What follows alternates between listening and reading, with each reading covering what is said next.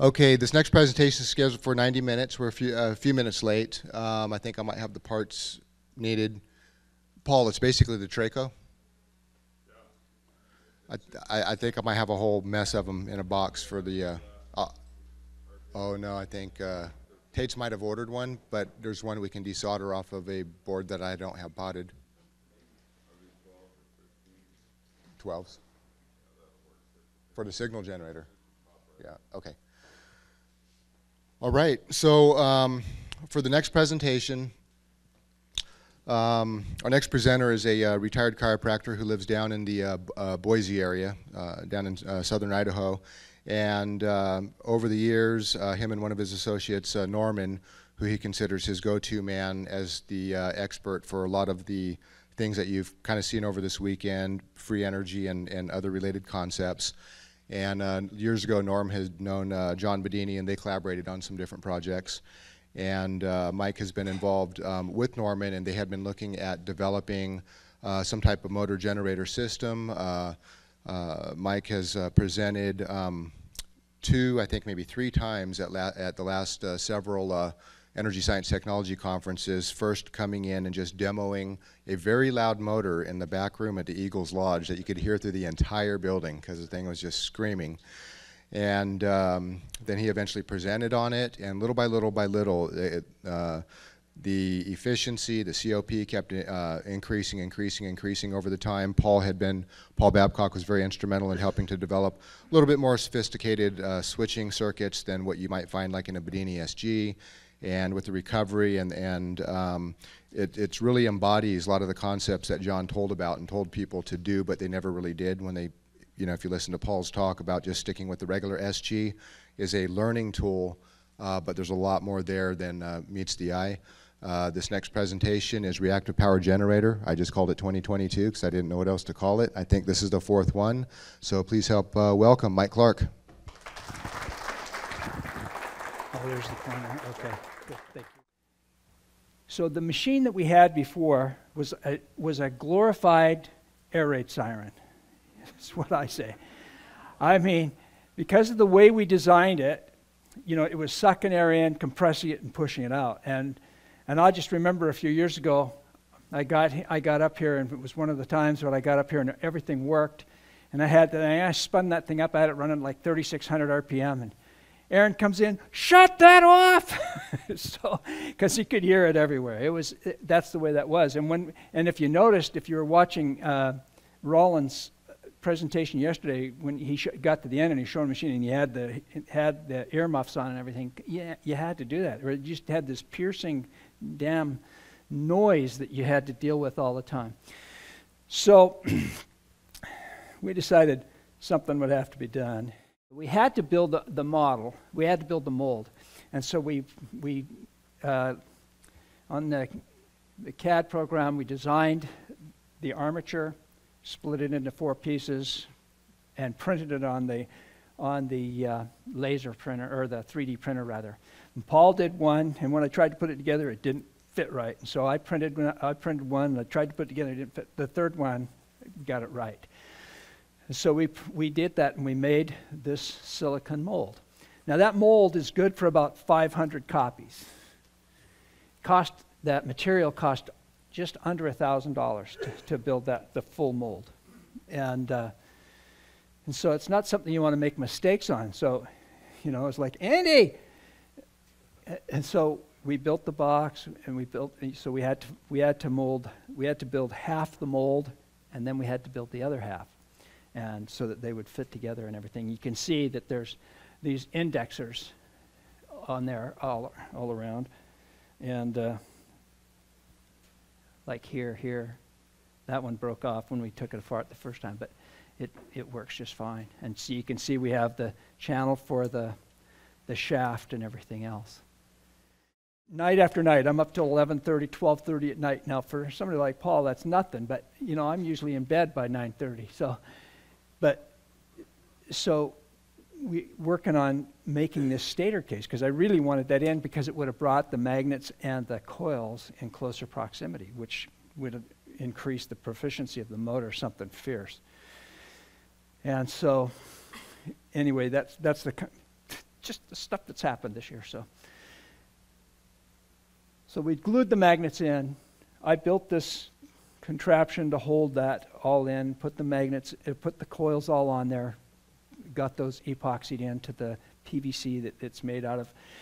And it was really fun because Andy was next door, and he says, boy, I'd like to see what you're doing on your motor. I says, well, come on over. And originally I had put all of these coils in parallel. They were all paralleled.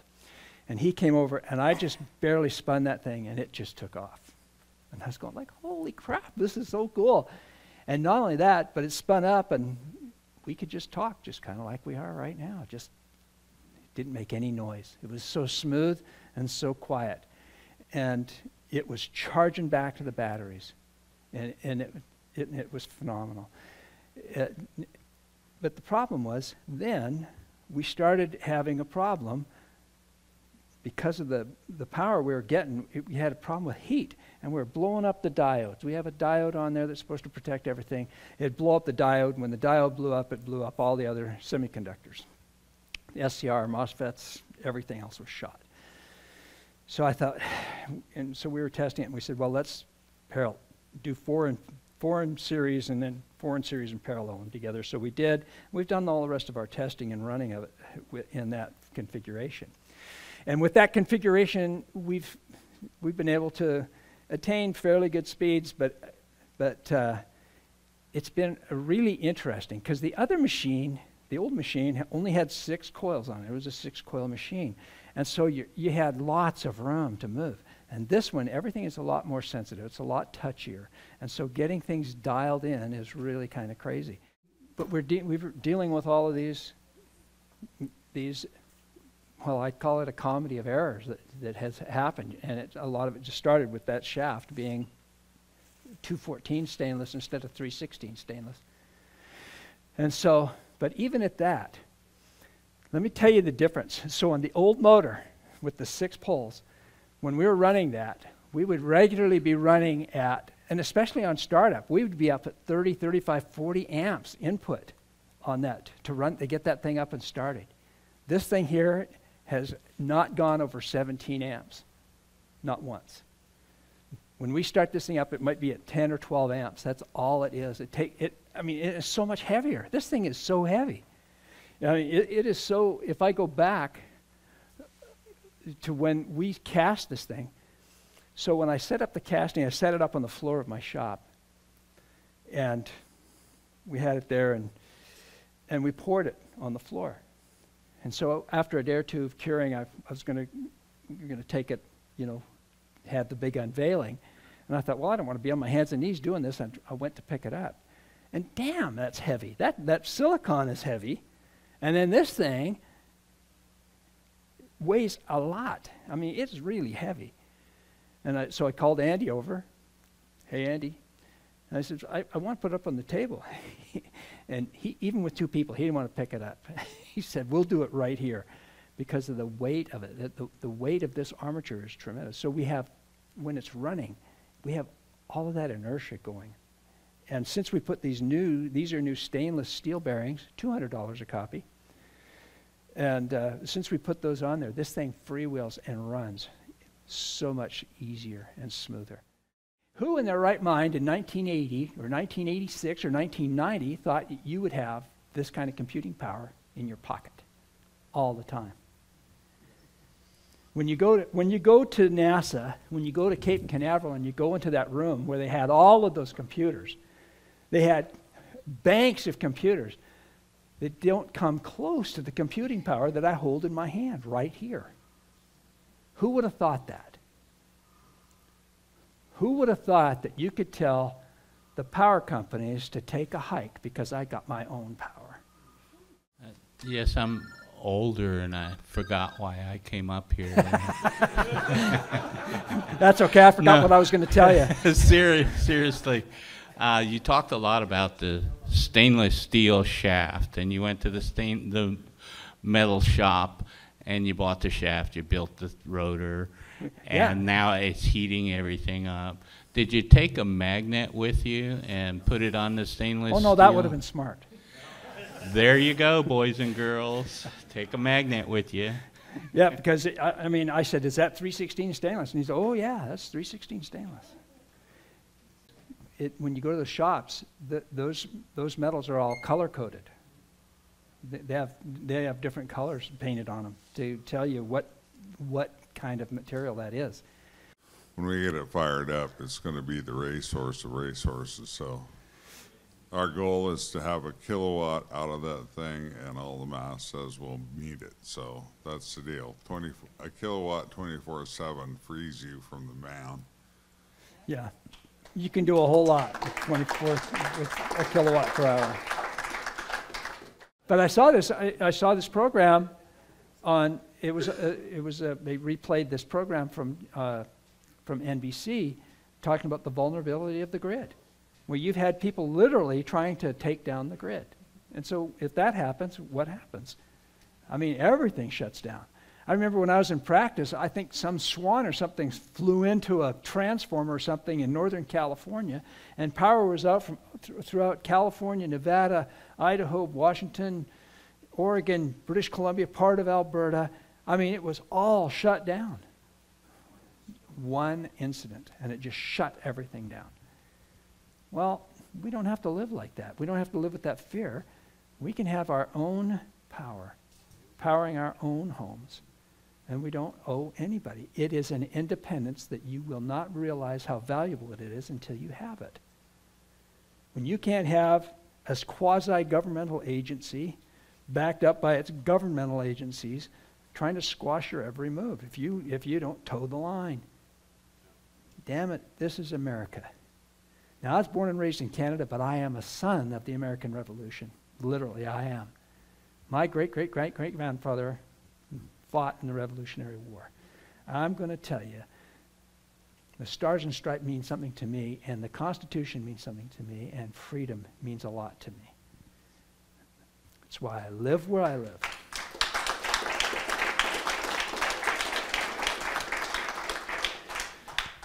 Any other questions? Online? Okay. You want to know what regiment he was in?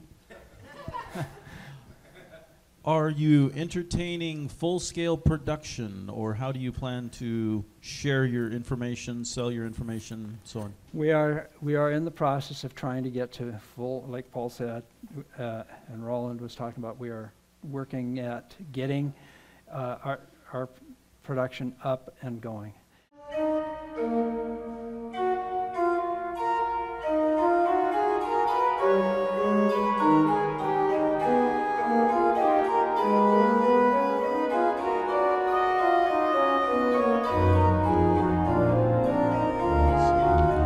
We're 36 minutes ahead of schedule relative to the time that Mike started and not when we were supposed to start. So what we're going to do, maybe take a 15, 20-minute break, see what happens, and if that works, we'll do the demo real quick, and if not, we'll just set up some tables and get on with the panel discussions. And these guys will probably be here all afternoon, so we'll see you back in the seats in about maybe 15 minutes or so. Thank you. Also, I want to announce whoever is here in the building right now, if all the conversations in the back can maybe stop for a moment. If somebody's talking next to you, tap them on the shoulder and ask them to. Okay, thank you. So tomorrow, Bill, can you raise your hand? So Mr. Bill Conley over here has a beautiful, giant historical mansion up on the South Hill here in Spokane. If you happen to be in town tomorrow evening, about what time, Bill?